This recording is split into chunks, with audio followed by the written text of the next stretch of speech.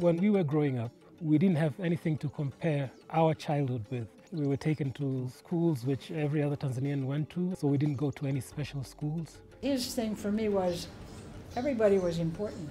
He was a super intelligent leader. He lived for what he preached. There was a reason to question how would Tanzania be without Mwalimu.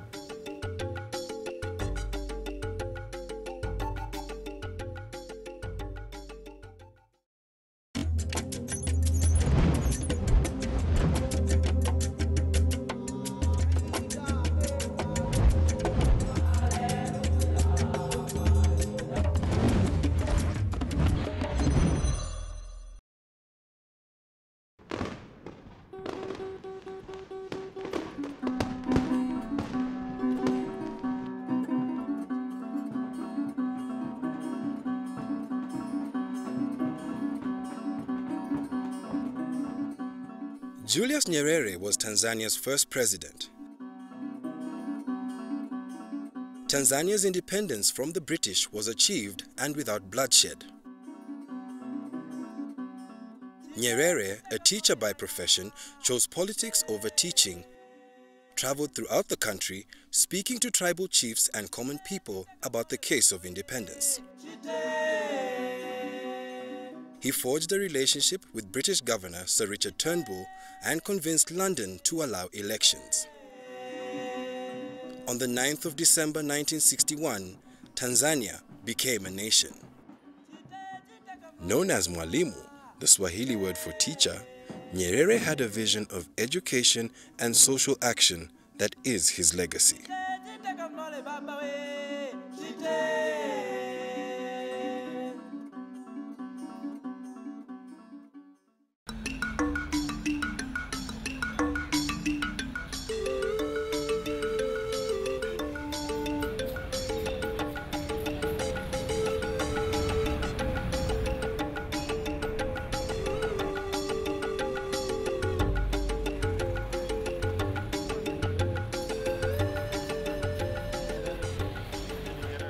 This house here is where, while my father was president, that's the house where we used to come to when he used to spend his end of the year holidays in December. So that's the only house which he owned at that time, apart from the other house he has in Dar es Salaam, which he built through a bank loan.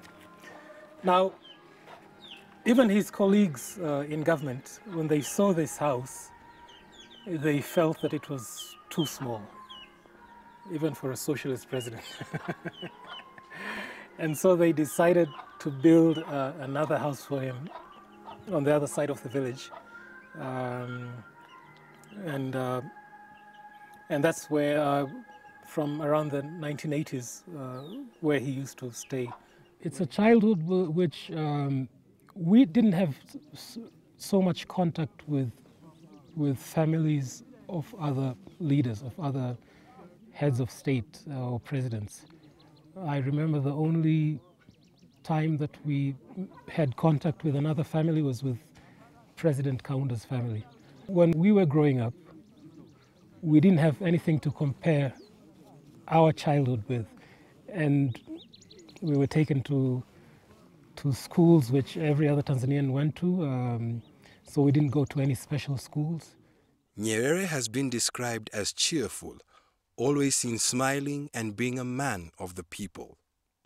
I went into villages where he was talking and being with people, and then later I was with him when he met Prince Charles, and the thing that struck me all the time is he talked to that dignitary, Prince Charles, in the same way he talked to the mama in the village, to the mzee in the village, to the child in the village. His thing for me was everybody was important, and he addressed everybody by taking time and speaking with them, and that taught me a lot.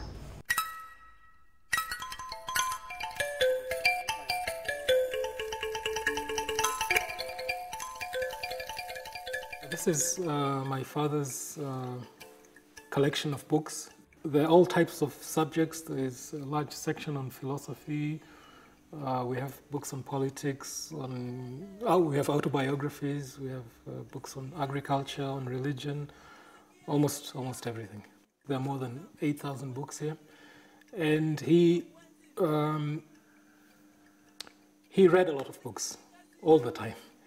And so most of the books in here he actually bought himself. But some of the books were given to him by various authors, and sometimes by individuals who thought he might be interested to read a certain book.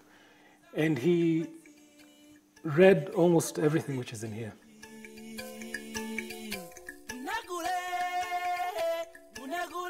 Education is being given lip service, I think, because we still depend on the government to deliver education to the people. But the problem is this: there's emphasis on buildings. So when you travel around the country, you'll see a lot of buildings. There's a primary school, there's a secondary school, but the quality of education does not match the investment which we have in buildings. Before independence, education was not for all in Tanzania. Nyerere put in place an educational policy called Education for Self-Reliance. This was to ensure that as many Tanzanian children from all communities could get equal learning opportunities. The beneficiaries of this education system look back and compare those times to the present. I can say the quality of education, the quality of teachers we had, the quality of knowledge we were being given in primary and secondary school was better than what we are having today. I went to a government school. I attended, all of my education was through government school. It's very strange for us who graduated, went to school in those years to see, kids sitting on the floor. At least everyone had a decent, desk, seat. At least everyone was, had a book. It's news to us that the kids are sharing books now. So everything was almost adequate.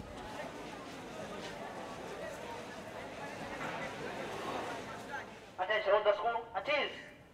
Attention, at ease. Attention.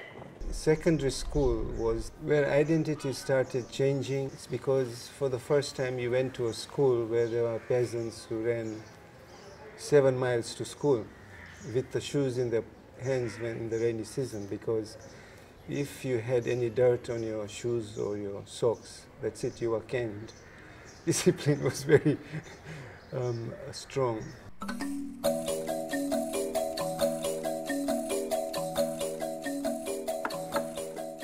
Nyerere was a patron of the arts and culture in Tanzania. He supported Sister Jean Pruitt in establishing Nyumba ya Sanaa, a cultural center and art workshop. The center was intended to promote local fine art, and many of Tanzania's leading artists began their careers there.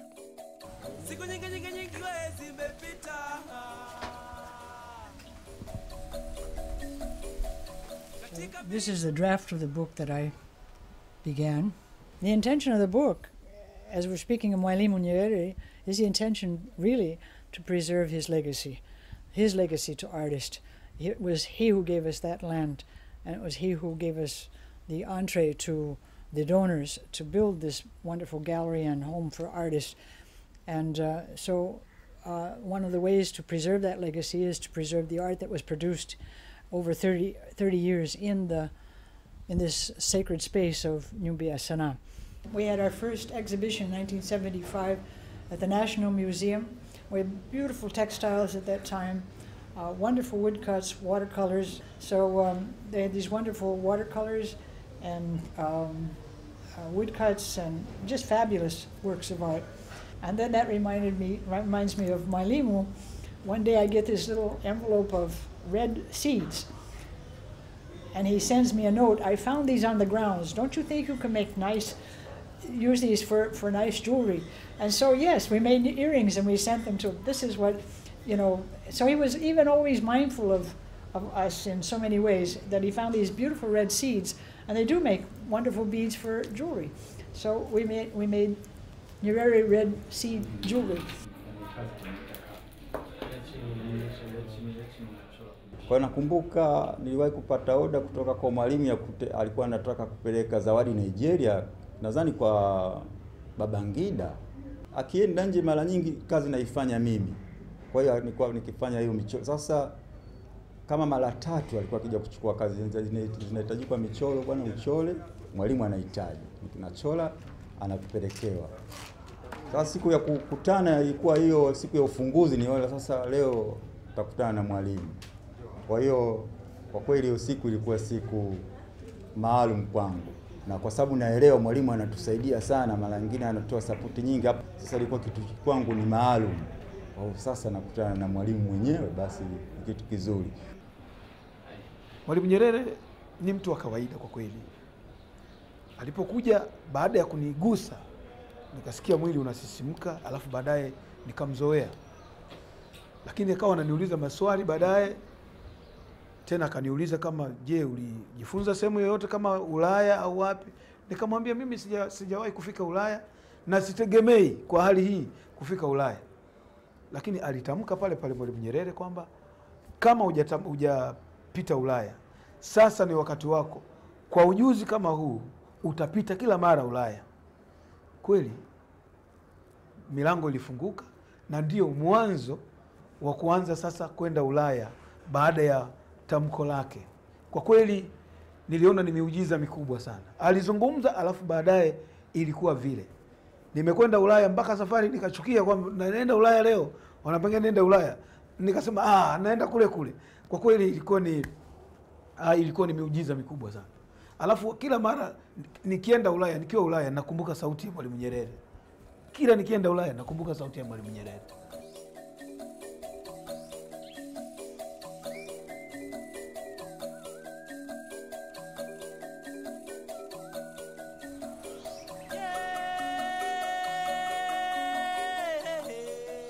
For Nyerere, art was like a soul of a nation, and he keep on referring to that phrase that if a nation doesn't have art or does not have any culture for that matter, it's like a dead body. You cannot survive without culture. But when he was talking about culture, specifically he was referring to the arts, especially the performing arts, the theater, dances, etc., storytelling and other traditional African forms.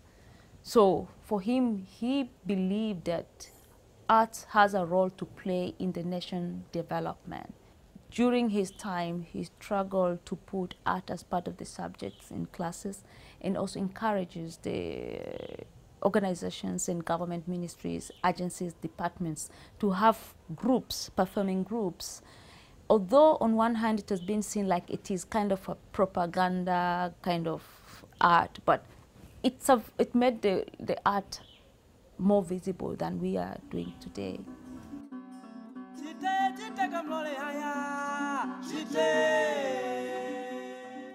As the nation's first president, Julius Nyerere implemented an economic program that many labeled socialist.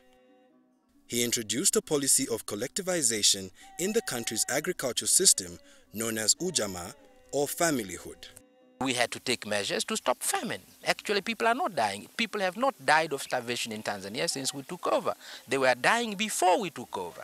Nyerere aimed to make people return to their traditional modes of life before British colonial influences. First and foremost, the peasant, because he's the producer of the food for the majority of the population of any country in Africa at present. So first of all, pay that attention to the peasant. Take the peasant and treat him as a god. In the agriculture sector, villages were set up across Tanzania with the aim of growing food both for domestic use and sale. I think it was a very interesting period. In 1967, when Nyerere declared, the party adopted ujamaa, the policy of ujamaa and kujitegemea, meaning socialism and self-reliance. There are many factors, I will not go into that. But I think the important point was that it was a kind of a climax of radical nationalism. And people who talk about this nonsense about the the socialism failing, they talk a lot of rubbish. There's no proof. It's something they've read, and they say Tanzania is socialist. Tanzania has problems about food. Therefore, it must be because they're socialist that they have problems about food. But I'm telling you, in the meantime, the best farms in Tanzania, in the production of wheat, or in the production of maize, or in the production of rice, are state-run. Rumor had it that we had deliberately refused to import things so that we can, improve our local production. That was one of the reasons. So nobody used to complain. You will never hear anyone complaining about the leadership then. We knew whatever we were going through, it's because it's for the better. Had we not been socialist, we would have collapsed. You just simply go around and discover that had we not been socialist, had we not been following the policies which we announced in 1967, we would have collapsed.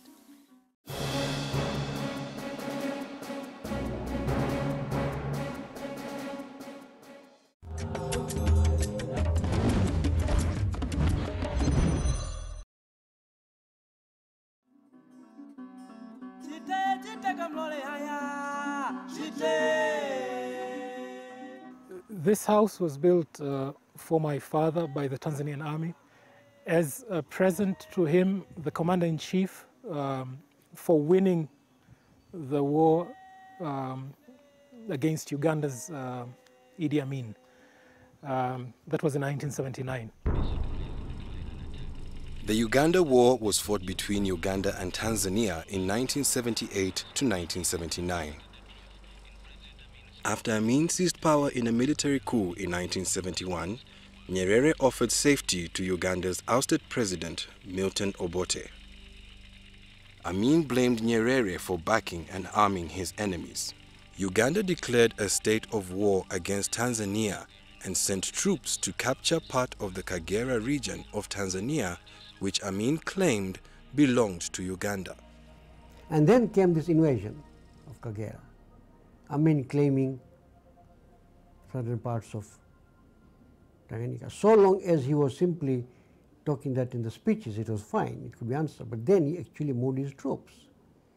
Now that is where Mwalimu had to take a position, okay, and prepare to defend the territorial integrity of the country. And that is how the war broke out. Nyerere mobilized the Tanzanian People's Defense Forces and counterattacked.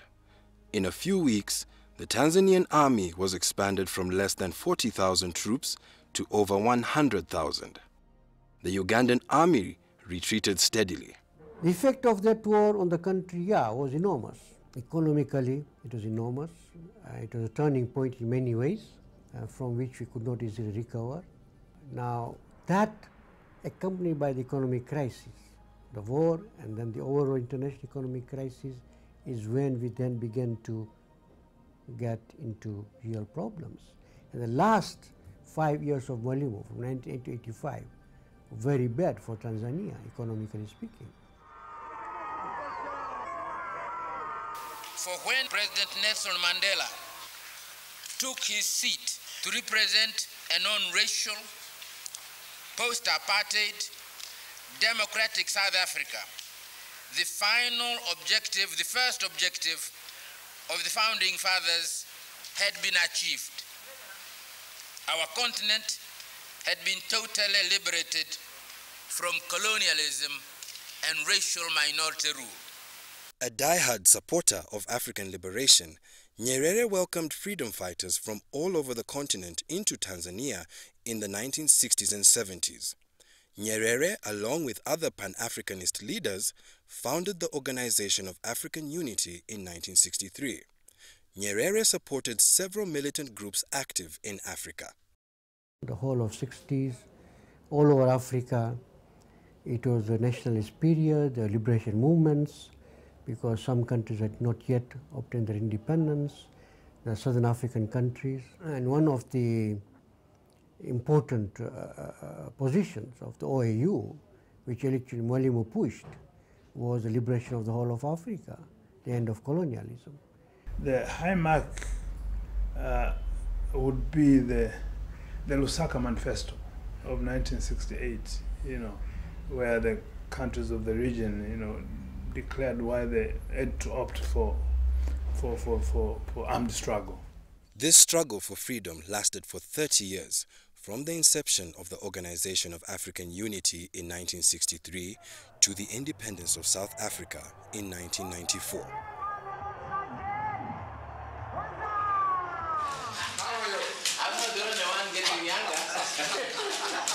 When Mandela and Winnie came to Tanzania, oh, I just wanted so bad to meet Mandela.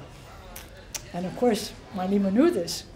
And so the day that he was here, I didn't know the arrangements, of course, and I had already booked. I had a meeting in Arusha, so I had a ticket.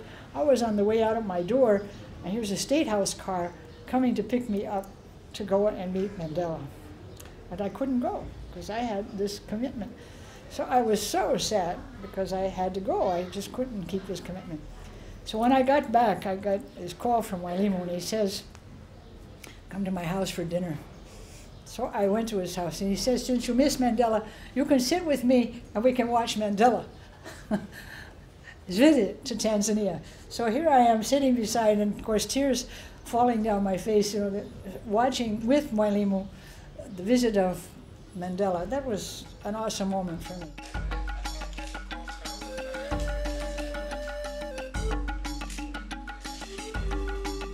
Nyerere became the first chairman of the Frontline States, and in 1976 he invited other prominent leaders to Tanzania for talks he hoped would lead to majority rule for white minority-run Rhodesia. 1980 was a proud year when Rhodesia became the independent Zimbabwe.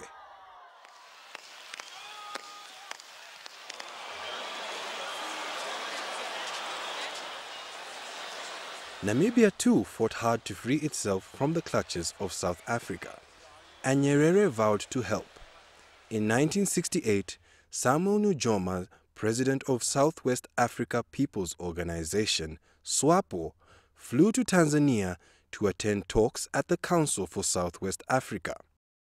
Nujoma's army of freedom fighters was engaged in a grisly war against white South African soldiers, trying desperately to hold on to their colony. In 1990, Namibia celebrated Independence Day, and Nujoma was sworn in as president. I have claimed that the third world does exist and has a meaning which can be used for the betterment of the masses of poor people in the world. Nyerere once said, "Without unity, there is no future for Africa." Through his role in the liberation of African states, he stood true to these words. My warning to our people is directed at both ends. Never be complacent. Always examine yourself. Can't you do better? Couldn't you do better? But don't be so self-critical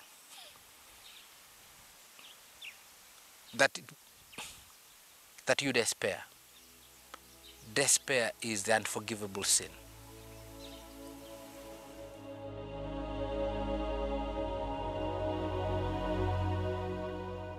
Julius Nyerere died of leukemia in 1999 in a London hospital, but he will be remembered and revered in Tanzania for generations to come. This mausoleum was built as part of the construction of the house. Actually, when he was buried in 1999, it was just an open grave. It was not open, actually, a grave, but with a shelter, with a simple shelter. And it was about 2 years later that it was decided to build this mausoleum around here. So I'm sure if he knew about this, he would have left instructions not to have any complicated structure around his grave. I was a first-year student at the University of Dar es Salaam, and when the news broke, there was mass cry from the halls of residence. Everybody was like shocked, crying, and that was so tough because people knew he was sick, but the fact that he has died, that becomes an issue. So you could feel like the generation we were at the University of Dar es Salaam. It's not that generation you could say we worked with Mwalimu. No, we were the people who we used to read, and perhaps the last product of his leadership. And that's the memory I can remember, but people were really crying, shouting. And almost for about 2 weeks or so, things were on a standstill. I was with him when he left Tanzania. I was at the plane and with the family when he left, and he was quite unwell at the time. And even there, we were talking about Nyumba ya Sanaa. There we were talking about the future of Nyumba ya Sanaa and the difficulties. In his last hours in Tanzania, we were talking about Nyumba ya Sanaa, his concerns and his worries. And and I received his blessing as he got on the plane and he went off. Kwa kweli nilikuwa na majonzi makubwa sana, hasa nikikumbuka vile alivyokuwa anaongea, alivyonihusia siku ile na kunipa baraka zile za kwamba utakwenda Ulaya mara nyingi. Kwa kweli nilijisikia vibaya sana. Mwalimu was during the time that he was dying, everybody was fixed to the radios, to the telephone, talk to the taxi driver, talk to the shopkeeper. Everybody was attuned to this illness of a great father of their country, and they, as a father, they were that attuned everywhere, and tears that are flowing in this country, even now. Yeah. A devout Catholic, Nyerere is being considered for sainthood. Catholic bishops in Tanzania have begun the process. If this process is successful, he will become the first president to be made a saint. Yes, he is being considered for sainthood.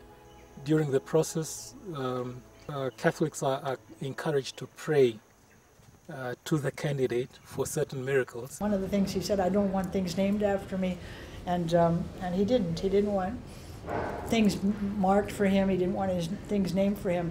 So this canonization seemed most uncomfortable.